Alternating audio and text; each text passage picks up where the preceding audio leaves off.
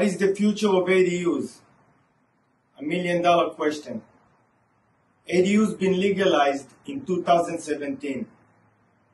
ADUs basically allow every homeowner investor that have a property on an R1 zone that permitted only one dwelling unit to build an additional unit. How long it's going to last, we don't know. So we encourage every homeowner, every investor to take advantage of the opportunity and build an additional unit on the same lot.